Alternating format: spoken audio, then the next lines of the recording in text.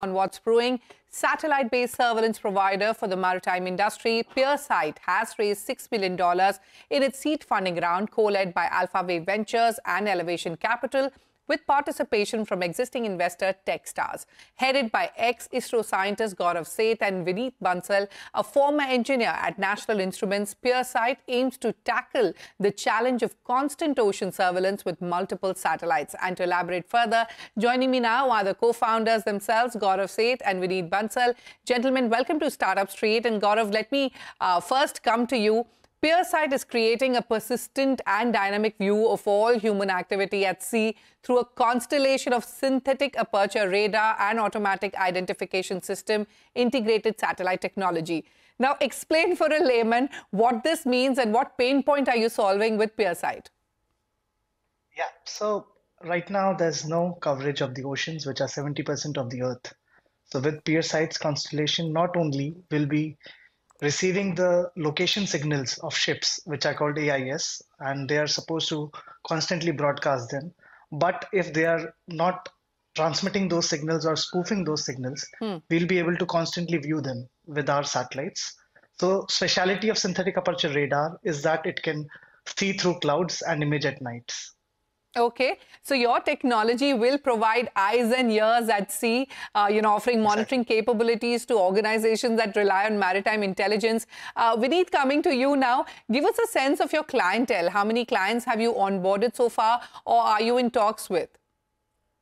Yeah, so we are in talks with global non-governmental organizations focused on ocean conservation, such as organizations working on illegal fishing detection, oil spill detection, as well as we are also speaking to global maritime players focused on analyzing maritime trade, risk assessment, insurance firms.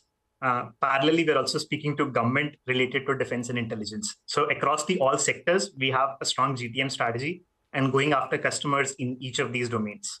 Okay. Gaurav, coming back to you, and now let's talk about the fundraise. The $6 million funding will be used for the procurement and testing of critical hardware, the design and launch of demo and operational satellites. If you could elaborate on the fund allocation plans, and also when do you hope to deploy your first operational satellite? Give us a sense of the timelines. Yeah. So apart from the 2 points you mentioned, we also plan to build a team, a great R&D team in India, which is building these satellites.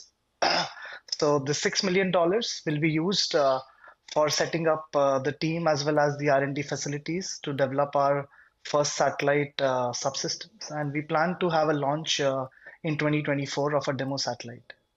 Okay. Vineet, coming to you, and Gaurav mentioned that you plan to expand your team. How many members are you looking to add, and are you hiring across all verticals? Yes, coincidentally, we have launched about 10 to 12 open positions yesterday.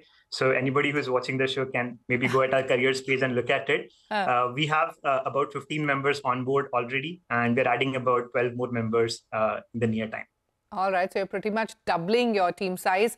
Gaurav, maritime use cases are just a start. PierSight has the capability to catalyze global efforts for sustainable marine resources, usage, better oceanic logistics infrastructure, and for the well-being of our oceans. But can you first take us through the revenue model? I believe you're aiming to be the lowest cost operator in the sector. How do you plan to do that? Yeah, so let's say the example of India alone. India spends about $1 billion every year in monitoring its own exclusive economic zones by different methods such as ships, boats, and helicopters. While what we are seeing here is that SAR-based satellite surveillance is the most optimized way to do it. So the revenue model will diverse across exclusive economic zone monitoring, fishing industries, insurance industries, as well as hedge funds, trying to locate all activities across the oceans. Okay, Gaurav, also if you can throw some light on some use cases, if you could, give us some examples as to how this technology is going to help the clientele that you were talking about. Yeah, so for example, currently illegal fishing leads to a revenue loss of billions of dollars across India, Southeast Asia, and several nations who cannot afford to have such kind of constant surveillance. So with PierSight satellites, nobody will be able to turn off their AIS signals and carry out illegal fishing, which not only harms the fishing fishes and flora and fauna of that region, but also has a major impact on the economy. Similarly, oil spills. A lot of waste oils are dumped into the sea and people get away from it. Once we have PierSight's constant monitoring, such kind people will not be able to get away anymore. All right. Vineet, one final question to you. India has made rapid progress in space tech in a short period of time and is poised to accelerate dramatically. What are the growth plans in terms of the revenue? Any targets that you have, or if you could share some expansion targets? I think this year's target is to reach space as soon as possible. So this year we are heads down building our product, taking it to space as early as possible, while doing some pilot programs with the customers I mentioned across different verticals. We are targeting at least 2 pilot programs in each of the verticals we described earlier, such as illegal fishing detection, oil spills, the hedge funds, insurance, and defense. All right. Many thanks, Vineet and Gaurav, for joining us on Startup Street today, and wish you the very best with your growth plans. Thanks again for joining us on Startup Street. Thank you. Thanks, Shruti.